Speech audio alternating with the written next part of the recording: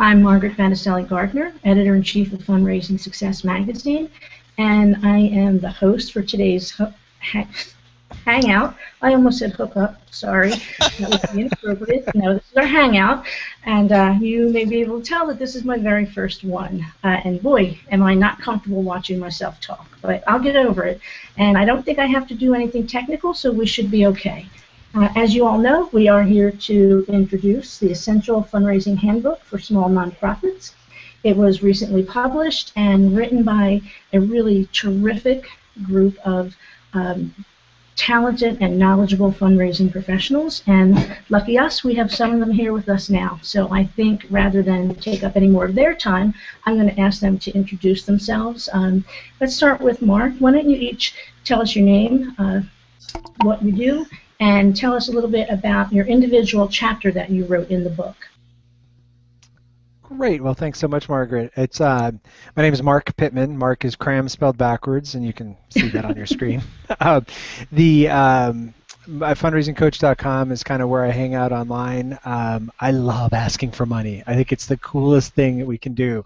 So the chapter that I wrote was on major gift fundraising, because I know all of the chapters are the most important. I totally get that. So I'll tell you why mine is the most important in the context of most important chapters, because it is the essential book. So this is for everyone. What I love about major gifts is that you can develop really deep relationships with donors in ways that are mutually beneficial, and not just gimmicky mutually beneficial, but you can really help people invest in your organization as you're investing in them. And it's also a great way to raise a lot of money quickly. A lot of the other methods may take some more time or have different track records with. So I love asking for money. That's what I do.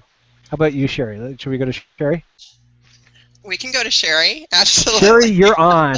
I'm Sherry Truler with Red Apple Auctions, and my particular specialty in this area has to do with fundraising auctions. I'm about 1 inch wide and 2 miles deep when it comes to auctions, so I'm really excited to be with other people in the presentation of this book who have a lot more expertise in other areas of fundraising. But like Mark, I will agree with you, Mark, it is about asking, and one of the things that I think is unique with regards to auctions and fundraising, because auctions very often are the largest fundraising event of a nonprofit. But what's interesting is that many times when people get started, in the case of like with an auction where they're volunteering their time, they start by asking for items. And if you're dealing with volunteers who are helping on behalf of a nonprofit, or maybe it's someone who's just getting started in the space, sometimes the ask is scary at first, but they start with small asks, asking for gifts in kind that are then sold in an auction, and they can certainly work their way up into those big asks, direct asks that you were referring to, Mark. So that's really my expertise, is working with those auctions, silent, live, games, raffles, funded needs, everything that's related to the fundraising event specifically that a lot of nonprofits do as a sort of a portion of their fundraising event journey. So. Yay. Yeah, that's it. Yay. Okay. Is it all right if I just keep moving along, Margaret? Yeah, I was going to say, Kristen, how about you? Okay.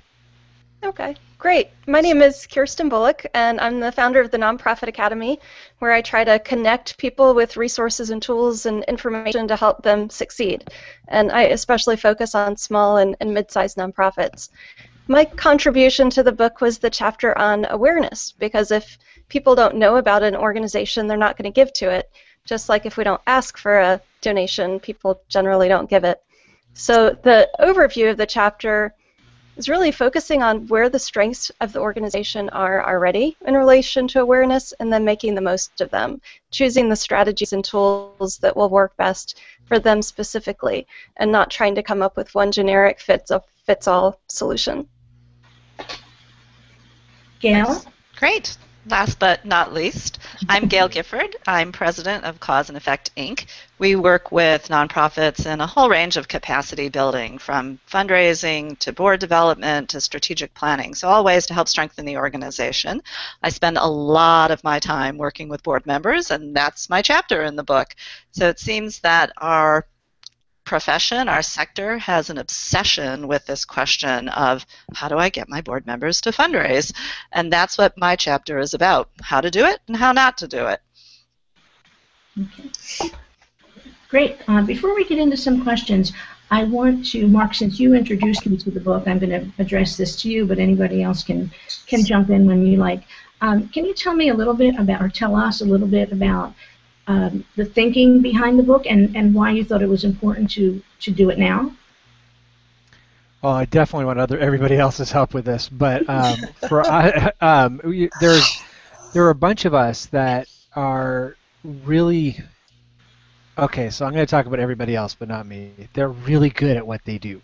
And we love what we do, and we could all talk about it, forever. And I think we were hanging out, either it was a Google Hangout or something online, where we just thought, what if we each got together and kind of distilled one of our areas of expertise for the small nonprofit and created a book? Did I get that right, you guys? Indeed, yes, Mark. And the other thing too is there's not a lot of resources out there for very small small development shops. So that seemed like a good area to kind of address, because when you're trying to do it all and where should you focus, you want to have a resource to that. So that was really the focus on that area. But you're right, we were hanging out together in Facebook and other social media sites. Okay, I know that there are numerous chapters and they all focus on different topics, but one more general question that I will throw out to any of you. What is the overall, I guess, message or key point that you would like readers to leave, finish reading this book with? And when they walk away from it, what do you want them to think, feel, do? What is the reaction you're looking for? I'd love them to feel capable and competent and fearless about going out and raising money. That it's not something mystifying, something they need to be frightened of, but that they have the tools and they can put it to work and they can be successful and like it and enjoy it. Kirsten, what about you? I would say that there is no one-size-fits-all. So a lot of times small nonprofits, they look at the big guys and say, oh, wow, if only we could do this or that. And a lot of times those strategies just won't work for the small nonprofit. And there's a lot of strengths that small nonprofits bring to the table, mostly around being able to build individual relationships and to be comfortable where they are and confident, like Gail said, that they can make a difference and have a big impact using the strengths that they specifically bring to the table. Okay. Kirsten, I'm sorry. I'm just a verbal extrovert. What I really hope people get from this is the sense that it's going to be okay. They're not the only ones that are going through needing to raise money for a nonprofit, because a lot of small nonprofits in particular, people get into it because of the cause, and then they find out that they have to fund the cause. They just wanted to feed the hungry or clothe those needing clothes. I almost said naked, but I'm not sure that's okay in some areas. They wanted to do that stuff, and they found out there's this fundraising thing. And so what I love about having vision and grants and chapters on boards, chapters on the charity auctions, all the different chapters that are in here, how to write a fundraising letter, that sort of thing, is I feel like it's a one-stop shop for people to be able to actually feel like, oh, there's a tool that I can keep right on my desk, and when my board asks me how do we do this, I can say, let me get back to you, and pull out the book and quickly look through it to the right chapter. Sherry, how about you? Confidence. If they were going to take away one thing, it would be confidence. I think that's been kind of reiterating what's been already stated, but to me, if you've got the confidence to do it, you'll figure it out one way or the other, and this book gives you some tools to make that happen. Great. Kristen, I want to go back to something that you said. You mentioned that small nonprofits have skills and they do have a lot to offer, and they do have things that they can work with. Can you talk a little bit about that? Because I know when I speak to smaller nonprofits, and I'm sure you've all had the same experience, they feel like, well, like you said, we can't do the same thing that the ASPCA does, or we can't do the same thing that another gargantuan organization does. But what do they bring? Are they more nimble? Are they more open to change? Like how would you define that? I would definitely say more nimble and more open to change.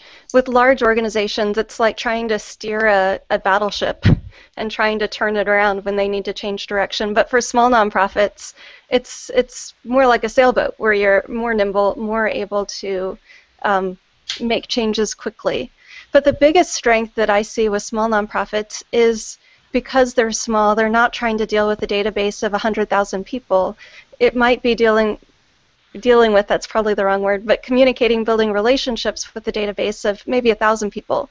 And that's much more manageable. You can be a lot more intimate with that size group of people. And there's a lot of strength that comes from being able to do that. There's a lot more strategies that can be used when you're looking at a small group of people that you're communicating with rather than huge databases with lots of systems and processes. It's easy in those cases for people to feel like they're just a cog in a wheel rather than a real special integral part of the organization. Okay. And to follow, if I could just jump in on that, a lot of small nonprofits are embedded deeply in their local community. So they have a place, or they have, if not a place that people can go to and visit, you can see often the results of their work. So there's a really close connection potential between that organization and its donors. And even as Kirsten was saying, in the small donor base, they might be your family or friends or your next door neighbors. I mean, they're connections to you. They're not some, unknown, disembodied name in a giant base, but they're real living people that you could actually touch, even in many cases. That's great. Does anyone want to add to that before we move on to another question? Okay. Gail, I'm going to stick with you because this is something, your area of expertise is something that we really do get a lot of questions about at Fundraising Success. And like you said, everybody wants to know how to engage your board. Everybody wants to know how to get them over their fear, or if not fear of fundraising, aversion to fundraising. What would be your advice? So I am a complete heretic in the nonprofit world because I don't start from the belief that it's a board's member's job to fundraise. Now, let me go back, because before everybody starts sending the arrows my way, I think that it's really important for us all to understand what's the way that we bring revenues into our organization. Different organizations have different models of revenue generation. If your organization depends on giving from individuals or local businesses or bigger businesses and even foundations, and you need that personal connection and engagement, then what you want to do as a small shop fundraiser, of course, is to both mobilize all the people assets that you have to reach out. And so your board members become really sort of juicy targets for helping you along. But what happens with most nonprofits is that the development, whether it's a development director or the executive director, whoever the staff person is in that organization, is that they think, oh, it's that person's job, and therefore because they got that job, they have to do this, even if they know absolutely nothing about how to do it, if they even thought it was their job when they started, if they they have tremendous fears about it, and they really don't have any sense of what all the options are available to them. So I start from this place of don't assume that it's somebody's job, but figure out then how you create a willing partner if you don't start from that place where you assume it's their job. And sticking with the topic of boards, how do you get them engaged? I mean, obviously engagement is the key to every part of the relationship in fundraising. So how do you get board members engaged, and how do you keep them interested so that they really are active parts and not just a name on the piece of paper? So from a fundraising perspective and from a small shop, first of all, you have to get to know these people because they're human beings. My friend Deb Beck says, board members are not seats, they're human beings. And we have to really treat them that way. So spending time figuring out what they care about, what they want to have happen to be successful, why they're involved with your cause, how they would like to contribute. We really need to start with where they are to move them along. And then just like we would for, as Mark talks about in working with a major giver, and any giver is to figure out what the development plan is for that individual. Does that board member maybe need a transformational experience in your organization to really build their passion, to really set them on fire so that they want to go out and be an evangelist? What is it that they need? Maybe they just need for you to help them and coach them a little bit. Maybe they need some very specific kind of training. Maybe they like to read and figure things out that way, but it's really designing something customized to each individual. Now, I know the book addresses small nonprofits, so let's talk really small or really new, say. Let's talk about a nonprofit that doesn't really have a board in place yet. What would be your best advice for starting out with your board and getting them in place and working with them? Oh, so if I'm the founder of the organization and pulling my board together, I think I want to go out and find people who are going to be just as passionate as I am about the issue. I think the mistake that a lot of organizations make is they just sort of draft every family member that they can possibly find, or neighbor or friend. And not that those aren't great people and they may be really loyal to you, but they tend to feel like they're just helping you out. And maybe they don't want to do a lot of things. They're just there so that you had enough people that you could be aboard. But I would really go search for the people who are going to be partners with you in building this organization and really want to make it happen together. That's where I would start at the beginning. And do you recommend, this question probably answers itself, but do you recommend that there's a very clear-cut list of responsibilities and expectations of the board so that they know what is expected of them? I think it's important for every board to craft that, and I like to think of there's the things that the board has to do as a board and its governing role, setting direction, making sure the organization is worthy and trustworthy of people's support, that it's doing good work, that it's having an impact. And then there's what are the other expectations we have from these individual board members who are leadership volunteers? What are the expectations we have of them? And those, the board needs to have a conversation together about what that is and how it adds value to the organization at whatever stage of its life that organization might be at. And that role may change as an organization matures, as it grows, if it ever develops professional staff. It really is customized. There isn't any one way of doing a board. There's what's the right way for this organization at this place and time to where it needs to go. Okay, great. Thank you. Sherry, let's pop over to you. We have a question about silent auctions versus live auctions. Can you address that? When would one be a better option than the other? Right. Yeah. No, it's a good question, and it's a common question for that matter. I think many times people that are doing a live auction will automatically include a silent auction as part of the festivities of the particular event, but silent auctions are much more popular. And the reason that silent auctions are much more popular is for several reasons. Number one, I think that most people are afraid of a live auction because it seems like it might be more work. Certainly it does take up more time in a program because you need to set aside time for the auctioneer to actually sell. So if you are in a situation where you've got an incredibly tight program and you still want to have some sort of an auction feel, the silent auction is going to have to be the way to go because you don't want to take time out for the auctioneer to actually speak. The other time that it can be useful is if you've got a really diverse setting. So for instance, I'm thinking some of the zoo fundraisers that I've been involved with, perhaps an arboretum, for instance, where they've got people that are coming in to enjoy a day. Maybe it's a carnival even, but people are dispersed and there's never a time to actually bring them together and focus them. Well, then a silent auction is going to be a better way to go as well. And thirdly, if it's taking place over a series of days, so for instance, if you're doing a conference, that would be an appropriate time for a silent auction too, simply because you can't bring people together. There's never a time where you're bringing them together to hear the live auction environment. So if you're finding yourself in those situations, that's where you're going to head towards the silent. Okay. I do have some more questions about auctions, but I want to remind everybody to please ask some questions using the hashtag Essential Fundraising. Is that right, Mark? That's right. Okay, good. So please Well send us your questions. Okay, Sherry, what about the idea of online auctions? How do they fit in to the whole It's another strategy. It's absolutely another strategy. That one of the wonderful things that's happening in the benefit auction industry over the last 5 years has been this infusion of technology. I should say 10 years, because online auctions really started a little over 10 years ago.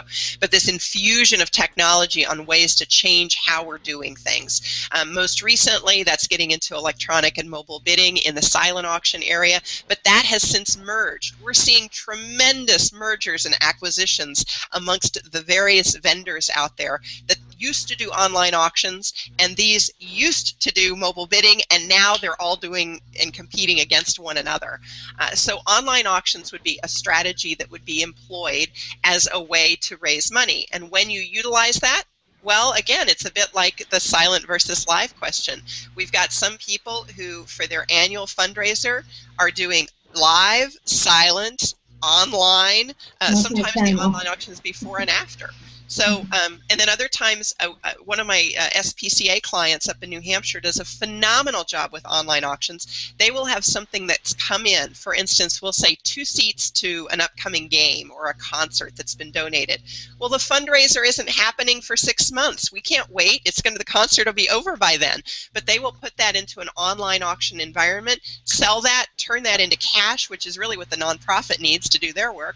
Turn it into cash to help the SPCA up there, and that's how the online auction is utilized in that way. So it's all just different toes on the same foot, you might say. We have a question. I guess this would be for live auctions. How do you get people to actually bid? Bid? There's not usually a problem with people bidding. You know, maybe that question is, you know, sometimes I really don't have this problem with it.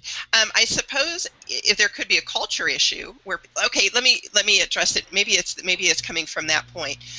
For instance, in the United States, I would say I can't say that there's generally a problem with people bidding in a live auction, and certainly if there is an issue, then that's up to the auctioneer to adjust the price, because you want to bring people in, and ideally, the interesting thing is apparently, I've never actually read this study, but I have been told this, and I think I saw references to it, so I haven't read the actual study. But eBay had done a study that looked at where you start the bids in an auction. And what they found is that if you started, we'll say a car, you know the car is going to sell for $5,000, $10,000. But if you started at 99 cents, you'll actually make more money than if you started at $100. Both are cheap for a car, but the 99 cents drew people in because of the psychology that's involved with auctions, and auctions are filled with psychology.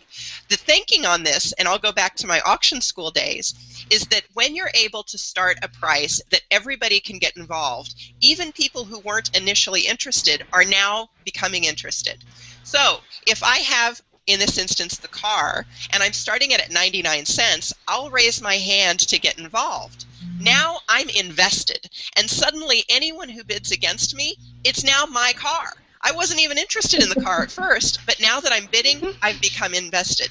So because of that, that's part of why the auction works so well, is because people become invested in it. And one of the activities they had us do at auction school was we would go to an auction, a small auction, and find some very small piece that we were committed to buying. They wanted us to feel that anxiety that we feel inside. Once that item comes up to the podium, the auctioneer starts to sell it, and we know we're in it to win it. And you do become very hyper and anxious about making sure that you're the winning bidder, and it's amazing how much more you're willing to go because you want that item. So in that sense, it would be up the auctioneer to lower the price to get the people invested in it. But the other thing I wanted to address just briefly is there could be a culture difference. Years ago, I worked with a Vietnamese community. On one side of the room, for the most part, were people that were over the age of 50, we'll say, and for 40, maybe more. Over here were people that were 40 and under. Everybody who was 40 and under, all of my bids came from that side of the house, not the right side. And afterwards, I talked to the organizer about this, and he said, well, in our culture, you wouldn't want to raise your hand and be identified at all. That would be a bad thing to be identified. And so I think to some extent there isn't maybe an American culture around that, you know, it's like, yes, I'm in it. I'm here, present. Whereas maybe in other cultures, and benefit auctions are more prevalent in the United States, for that matter. Maybe in other cultures, it's more like, no, don't pick me. I'm one of the crowd. I don't want to be seen, and it may be a bad thing for me to be seen. So hopefully that addresses it.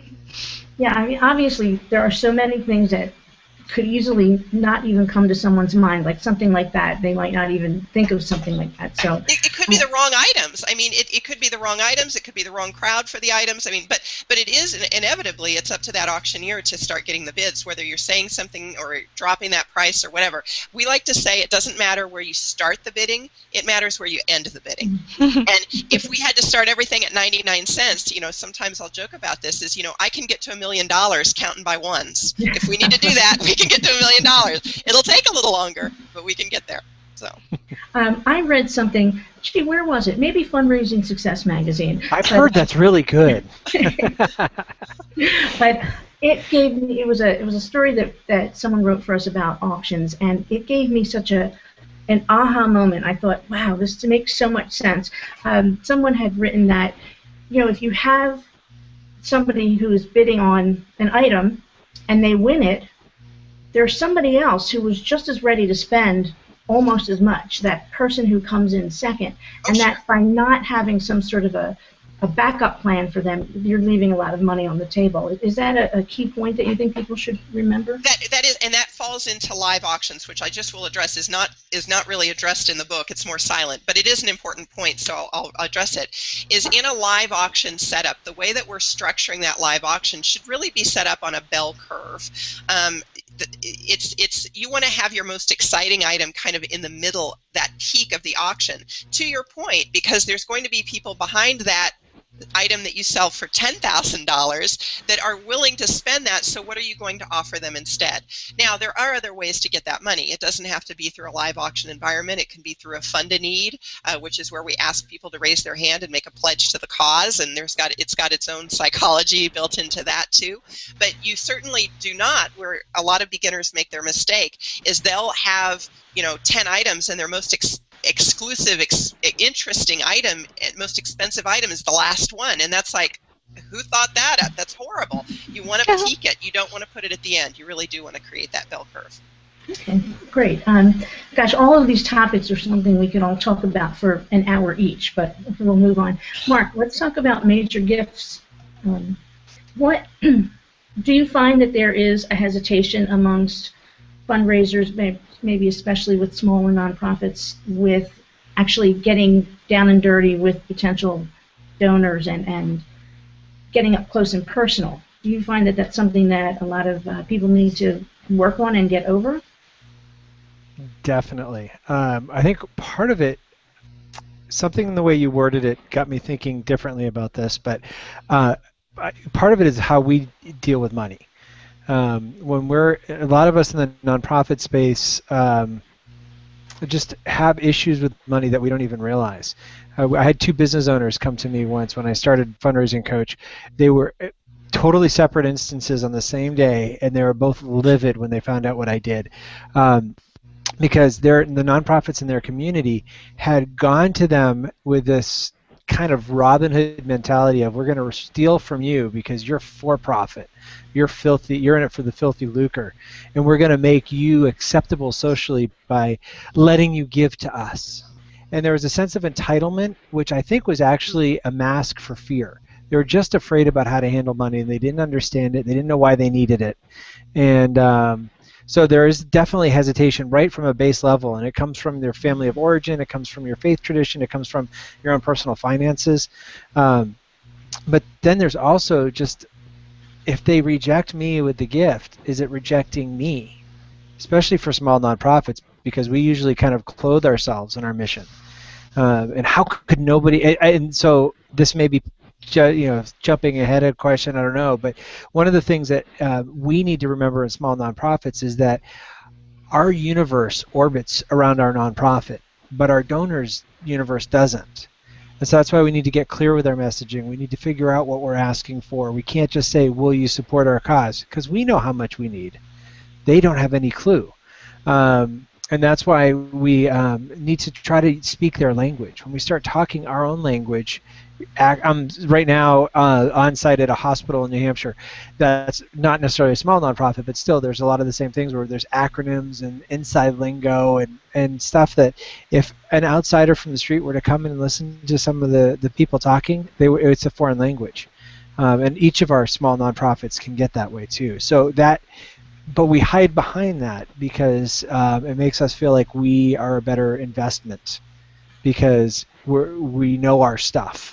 And donors aren't so worried about that as much as the personal connection. Can I keep going? Is this okay? Yeah. Yeah. Okay. I think what helps overcome the fear is when you realize it's not about you. It's about taking a donor and their values and their interests and their life goals and finding a place over here where you can plug those into in your nonprofit. When I do trainings, I usually talk about our nonprofits being like an electrical cord. And being our nonprofit's a wall of outlets, and then the donor is an electrical cord. And we just get to walk up and down the wall of outlets and figure out what are the different aspects of what we do that this person's interested in. What would she most jive with? What is the thing that she's most interested in? Unfortunately, usually we put off the ask, so we get stressed because the cash isn't coming in. And we get scared about asking, so we just try to jam them into whatever project we're trying to do now, even if they clearly have said, I'm not interested in cats at all, I'm a dog person. I don't care, I want you to help fund our spay and neuter, spay and neutering cats. They're going to say no. But if there's, we need to be listening a lot to hearing what people are interested in, and that takes the pressure off. That's the beauty part. You can start asking them their story, and it doesn't become nearly as much about you as it does about them. And it becomes less personal, so you don't really, you don't have to fear the rejection if it comes. You got to. Yeah. Well, yeah. I've been at this for a couple decades, and I still got to pull on my big boy pants and remind myself that they didn't reject me. They're not saying that, I'm not going to just go out and eat worms. They're not. There's nothing there. It isn't about me. It's about their value, and perhaps I didn't communicate our value in a way that they understood.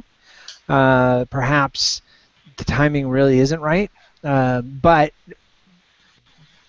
the best part for having been in this industry through recessions and everything is that no's for now are usually just no's for now. Even the ones that write you off and how dare you, expletive, come and ask me, which hardly ever happens. I was going to say, Margaret. I just saw some people just freak out like, oh no! I've only had that happen a couple of times.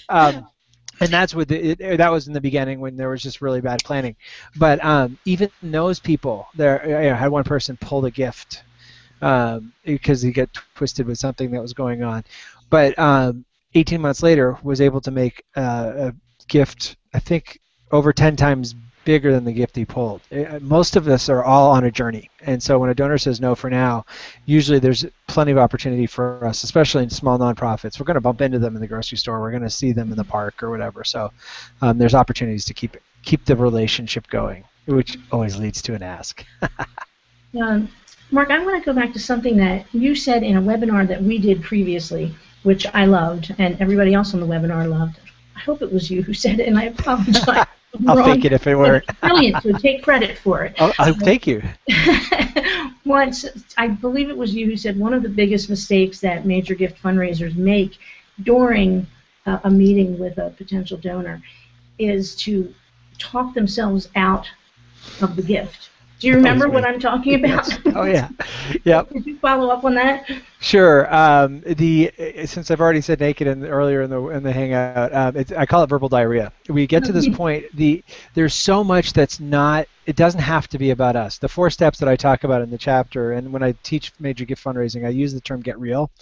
R stands for research. We have to research our prospect and research our project, and then research our prospect. Engage. E is engage. Get to know them, let them get to know us. A is ask. If we did nothing else and we just asked, we at least get some money in.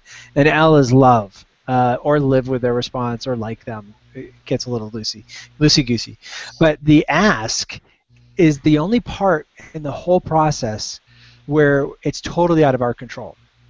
I don't think it's a legitimate ask unless you ask them for a specific project or dollar amount. I favor dollar amounts. And I like to say I'd like you to consider $1,000, not $84 a month, because what you're doing in the solicitation when you're asking for a major gift is you're putting yourself on. Everything else has been you guys are buds. You're together, you're partnering, you're feeling good, you're talking mission, vision, values. Now you're putting them on the spot and saying, okay, I want you to invest in what we're doing. And so I want that big dollar amount out there. Would you consider, and whatever the big dollar amount is for you. I was just doing a training in DC, and some organizations $500 was a major gift, and some organizations in the room $500,000 was the first level of their major gift. So it's an elastic term, so just put whatever it is. But I'll say 1,000. So Margaret, would you consider giving $1,000 to our cause this year? The only role for the fundraiser at that point is to shut up. Usually, if you're a verbal extrovert like me, or just totally uncomfortable because you put somebody on the spot, you'll say, "Margaret, I'd like you to consider. Would you give us a gift of $1,000 this year?" And you don't even let it go for a beat, and you say, or that's like $84 a month, or whatever you could give would be great. You know what? I'm just going to pay the check now, and I'm going to leave because I'm really embarrassed. And let's pretend this didn't even happen, okay? Yeah. So if we shut up, we save ourselves from talking them out of the gift. And here's the psychology in it that I figured out is that you've just asked them to do something they've presumably never done up until this point. You need to respect them enough to let them think it through. Margaret, would you consider giving a gift of $1,000? All of a sudden, gears start going, and the donor prospect will let you know they're done processing by being the first to speak. But it's the scariest part because it feels like you've just jumped off a cliff and you have no clue if there's really water under there or if you're going to just hit a rock at all. So yeah, I was the one who mentioned that, talking ourselves right out of a gift. Margaret, I'd like to say that all those things that Mark was talking about for research and engagement and loving are also critical things for getting your board members to participate and be effective fundraisers. I mean, first and foremost, you need to get them to be donors and to be donors with a real stake in the organization at a leadership level. So that's the wonderful thing about this book, is that the chapters just intertwine with each other and you can carry lessons from one chapter to the next. Okay. And since Gail did mention the book, I'm just going to essentialfundraising.com. No, essentialfundraisinghandbook.com. Oh, man, I blew it. Essentialfundraisinghandbook.com if you want more information. Back to you, Margaret. Okay.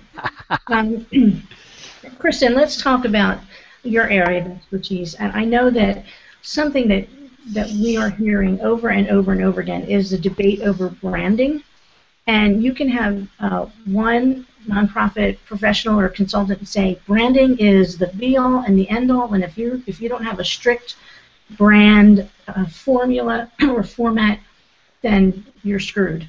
And then someone else will say, well, actually, branding can hurt your fundraising.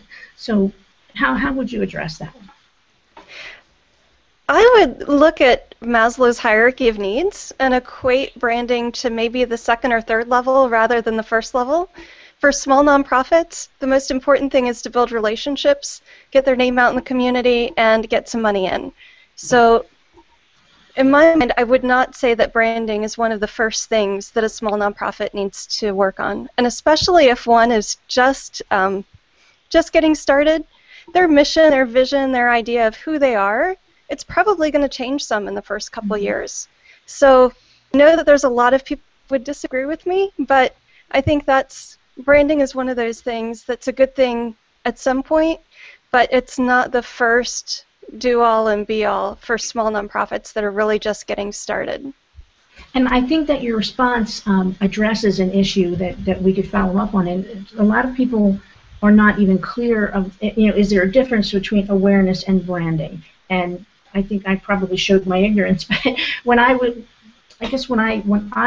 first heard of nonprofits talking about branding, I just kind of thought that was the same thing as creating awareness for themselves and their mission among their community. So how would you describe what you're talking about, which is awareness?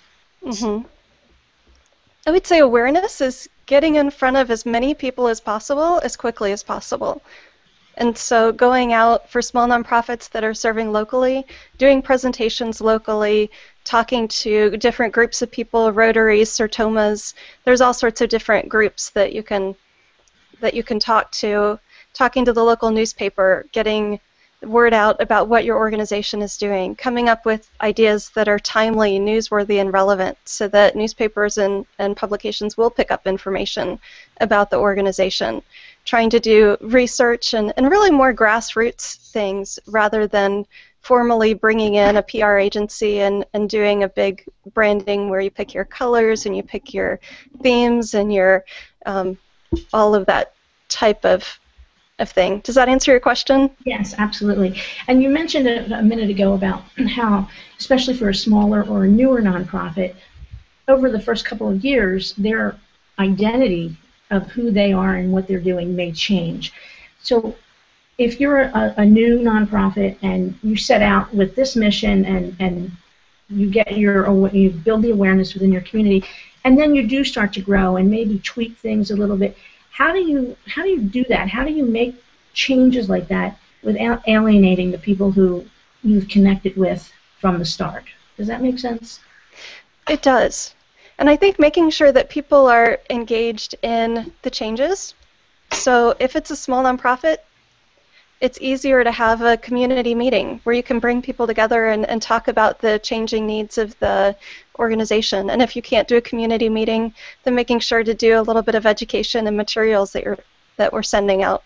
Information about how the needs in the community are changing, why that means that the approach might need to change, and making sure that we're not jumping 20 steps ahead of everybody else. We need to, and this is a mistake I make a lot, is deciding, okay, this is what we need to do and this is what we're going to do, and I forget that everybody hasn't been there through that 5-10 hours of processing time where I came to the conclusion that I did. So when nonprofits change, making sure that we bring people up to speed on that thinking that went into it, not assuming that everybody's going to be as excited about it as we are because they haven't been with us. So helping to create experiences where our donors and supporters can feel like they've been through it, they understand, they get it.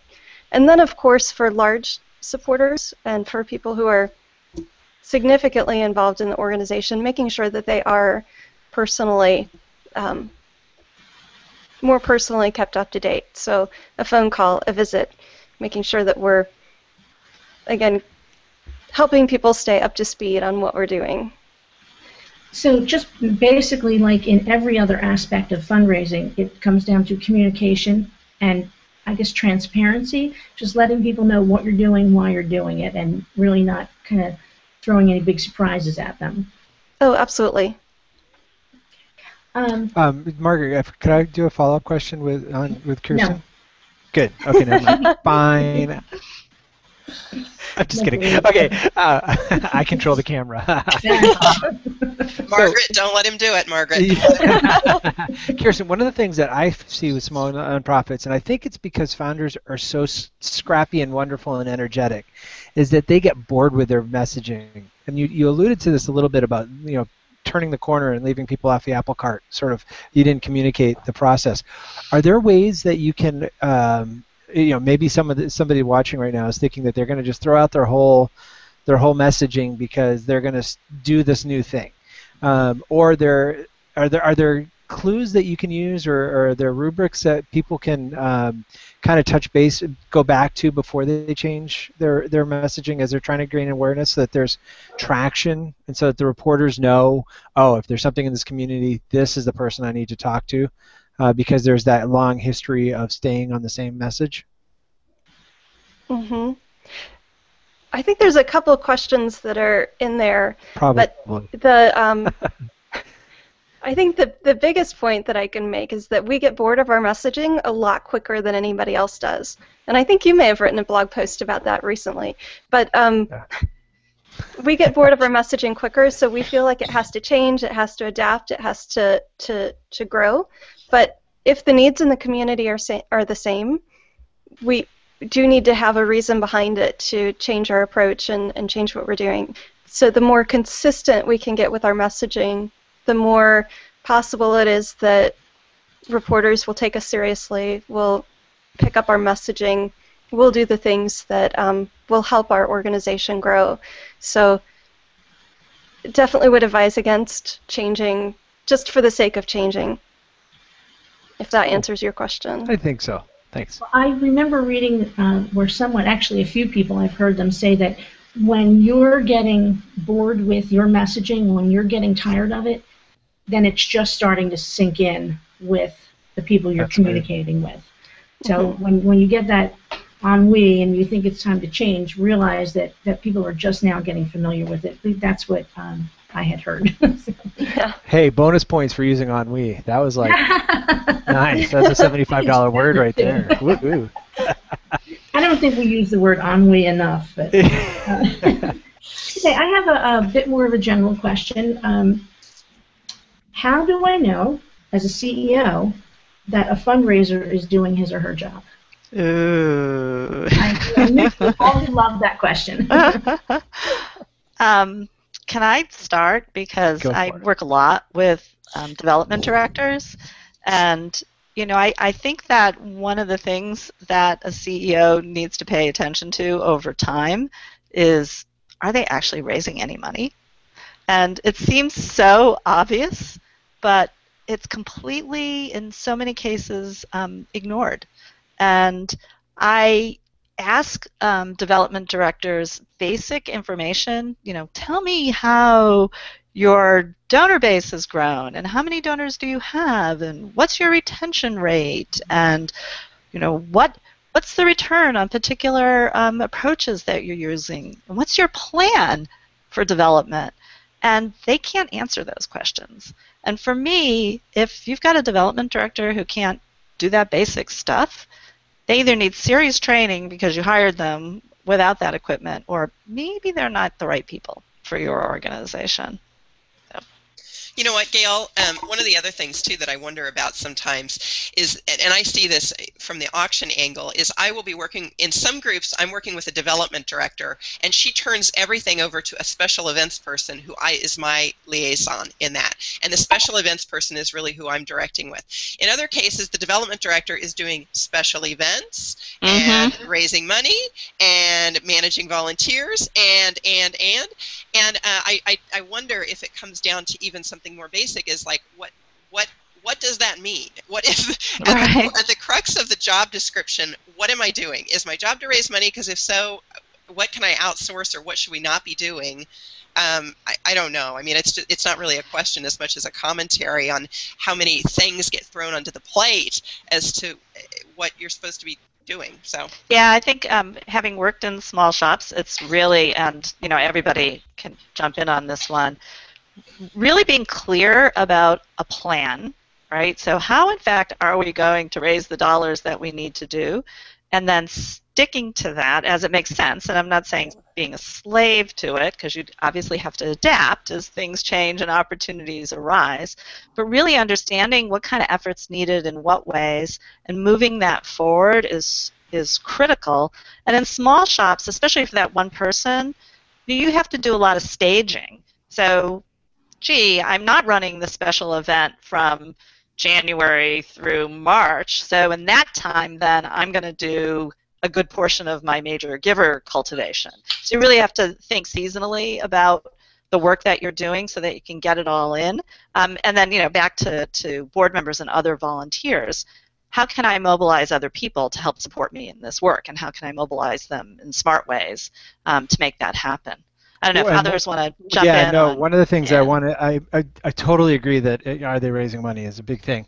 Having been the person that wore all the hats in a one-person shop, one of the things, though, that a development director needs to be doing is communicating effectively with their CEO.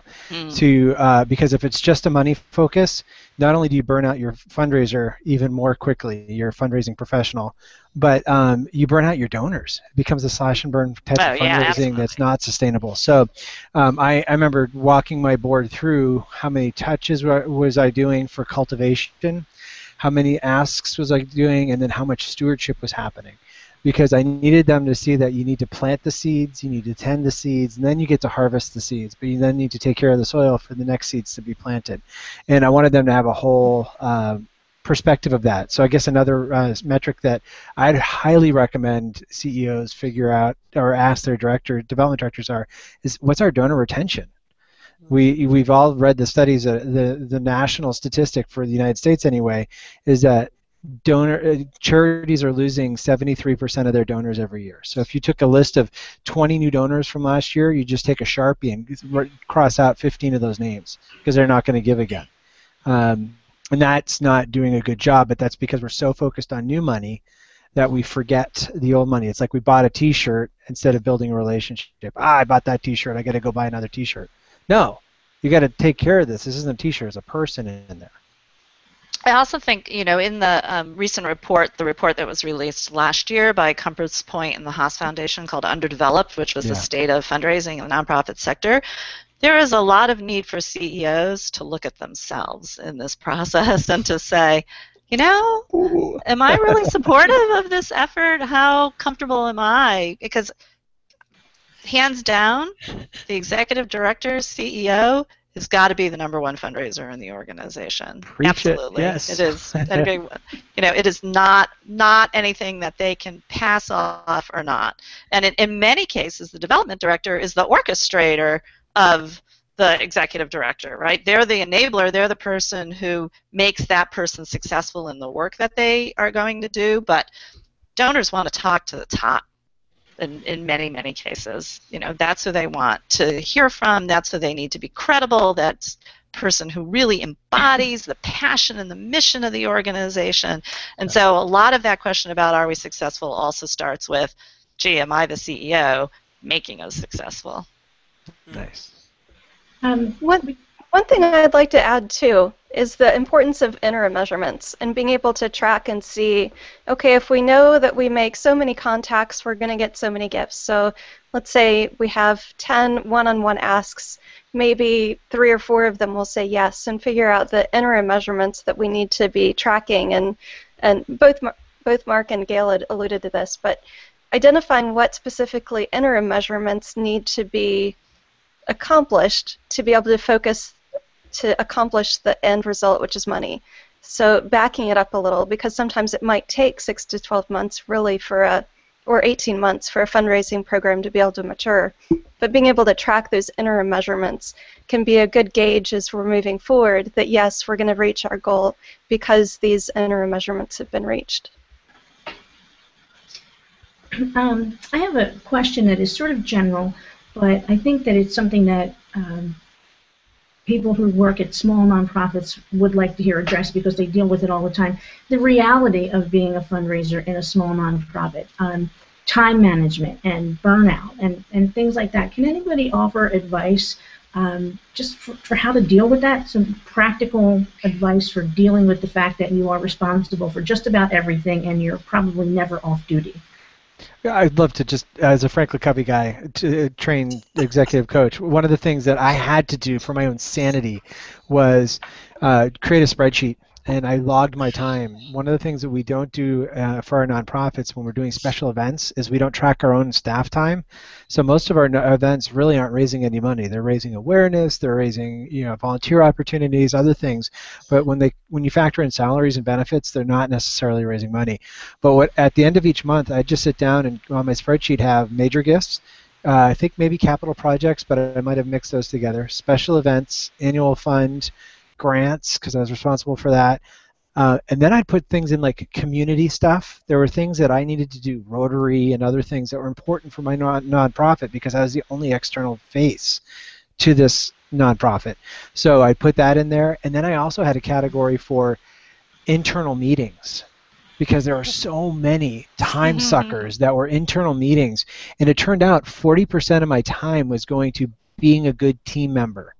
Even though I was getting graded on how much money was coming in, but 40% of my time was adult learning, leadership opportunities, leadership institutes, management meetings, all those other things.